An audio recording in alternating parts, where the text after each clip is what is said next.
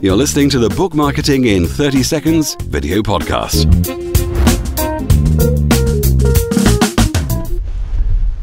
Everybody loves free. If you offer something for free, people are far more likely to buy from you in return. So why not give something away to your prospective readers?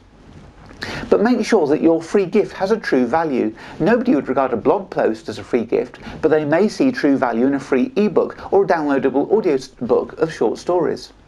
If you give one of those away for free, you're giving something away that has a real value. Whatever you give away must also promote your paid-for work. So when you create a free product, make sure it has a link into your paid-for works as well. This weekend, plan a free gift, an ebook or an audiobook maybe, or come up with some other ideas yourself.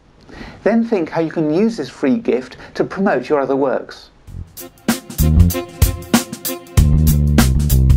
For more information, visit makeanebook.org/podcast.